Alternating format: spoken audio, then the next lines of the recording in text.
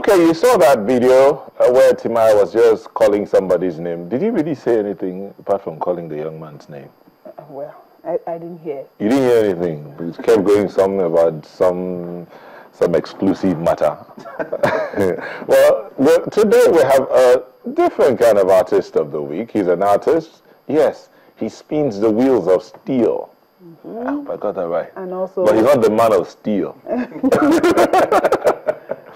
Okay, so ladies and gentlemen, viewers at home, join us to welcome the man who spins the wheels of steel, but he's not the man of steel. They call him DJ Xclusive. Yeah. Now, how much are you going to pay me for that? It's good to have you here. Thank you. Thank you. It's a pleasure. So, tell us, what's it with the wheels of steel? What happened? With the wheels of steel, funny enough, that happened, well, it started in 2003. Before that, I was a banker in a bank, and I think the Lord just touched my heart. Say that again. You were what? I was a banker. From banking yes. to It's strange. spinning? I'll tell you, the funny part, it was from physics to banking, and then when you went to study physics, what was your what was my plan did you have? Or did you do it for your father? Oh no! My dad's a doctor. My dad's Okay. a doctor. But initially, I wanted to be an engineer because I've always been curious about how things work. So, and at one point, I was a little bit of a geek. So I was always very inquisitive. How did these things work? So that's how the engineering came into physics. And then at a point, I now switched into finance because I like maths. So, and again, finance at that point, I remember back in university, everybody was going to do something with the banks. So I wanted to follow the whole crew and, enter the bank scene. Got into the bank scene, and then somehow the Holy Spirit. Well, the money was okay. It was okay. But the Holy Spirit touched my heart, I have to say. And then somehow the DJing came in. Okay. Somehow it just you said your dad is a medical doctor? He's a doctor, yes. Dr. Alakija. Yes. Okay. Do you know him? I should know him. Yes, you should. But he is not born DJ Xclusive. He's Rotimi Alakija. Alakija. No, I wanted to start off with the DJ Xclusive. Yeah. Then you now tell us how your father felt when, after spending, the naming ceremony, the party, and then they give you a name, and then you now go ahead and change the name. How did your father feel about that? First of all, it's what's so funny, right? My dad calls me by my name, Rotimi, in the house. Then when the guests come to the house, it's like, call Xclusive. They want to take a picture. There's a difference. And Rotimi, But when he found out about the whole DJing, I mean, like a typical parent, you'd be worried, you'd be scared because you're not sure what this really entails and what's going to happen.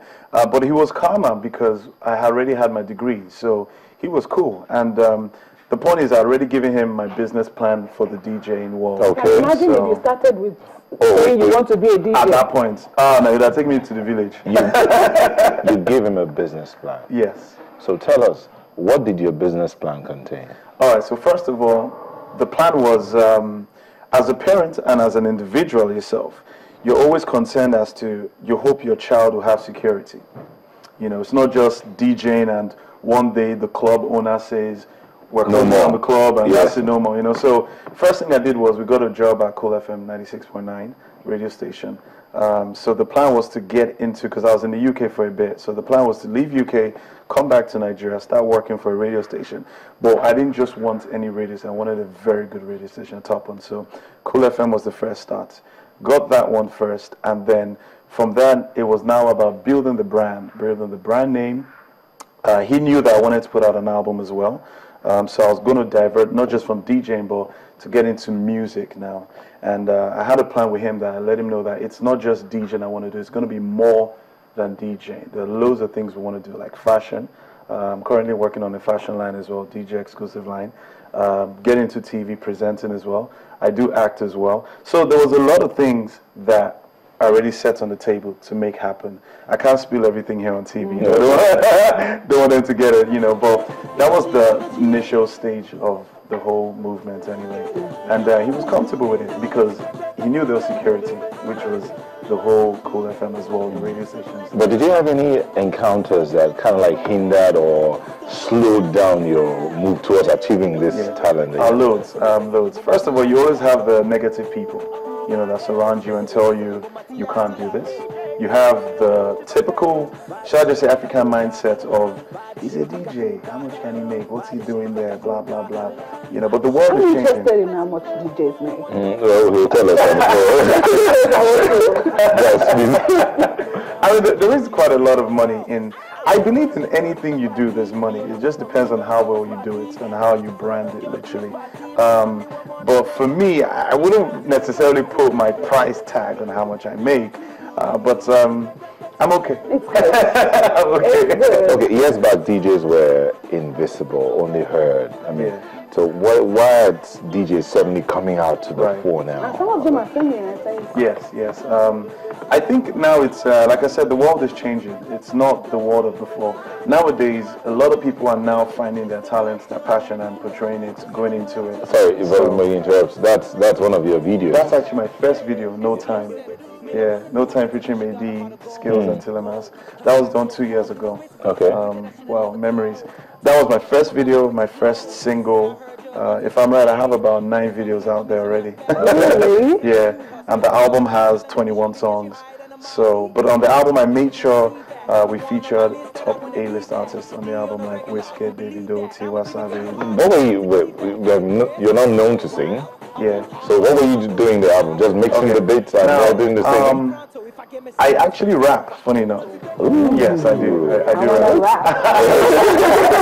I do rap. But I didn't put any rap in. This is just the first stage. What I did is I played the captain of a ship. So in other words, I was the one that picked the artist I wanted to work with.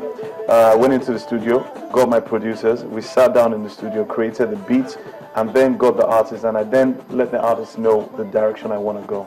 And that's what I do. And then my music, I have my sound in my music, which is strictly happy party music. That's what it is. And then the artists tend to hype me on the song as well, because I'm not necessarily singing. So with the hype comes my name and the presence of me as well. That sounds like what Quincy Jones does. There you go. I like that, yes. You know your music. I like that. Music. I like that. But let's look at it. What kind of message are you putting out through your music now? Since you've decided you want to, you don't want to be exclusively DJ, but want to be DJ exclusive all around. To be in the mix. To be in the mix. So I mean, what's the message you want to put out in your music? The message literally is, because I am a DJ for starters, so it's, as a DJ, you're always known to be playing music to make people dance. So I'm creating music to make people dance. So the message is just literally have fun. I'm not doing music to sort of send a message that, oh, stop the war. I could do that if I wanted to. On the album, there's a nice track that's about reality, about thanking God and all that. But majority of the sound you're hearing is happy music to make people dance. Kids, like the one you just played, the Pangolo. I went to a birthday party, I think a 5-year-old birthday party, and the child was singing, Pangolo, why into this DJ Xclusive? And I was like, wow, that was amazing. So it touches certain children as well, but it's just to make you dance, literally. Just to make you happy. What does one need? What kind of skills does one need to become a DJ? A DJ. Hold on.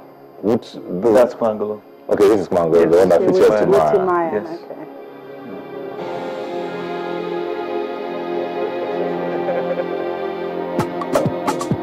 Laga, yeah, Laga, Xclusive, that's DJ Xclusive, now, Xclusive, DJ Xclusive, Laga, now,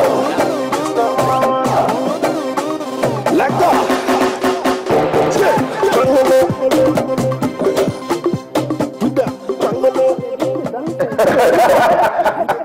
Okay, now I noticed that in there, as we talked about, they're hyping you in the song, but I also noticed you putting on your DJing gab and all. But so what does it take for one to be a DJ? What kind of skills? Just in case you ever wants to become a DJ. I think first of all, you need to have the passion. If you don't have the passion for what you want to do, you will struggle because it is kind of hard, but you need to enjoy it. And second of all, you need to literally practice all the time. It's what I did. I never learnt or had a teacher that taught me how to DJ or go to school for that. I just watched the likes of, did you watch Fresh Prince, Will Smith, and Jazzy Jeff? Jazzy Jeff is a DJ, so I grew up listening to him a lot. So you have to study a lot of DJs, have a mentor, understand what they do, and understand the music as well. Once you have that and you practice a lot, so who is the mentor? It's Jazzy Jeff. Besides the mighty Jimmy Jack, Jazzy Jeff, because I grew up watching Fresh Prince, and I always loved what he did. So it's something I look up to.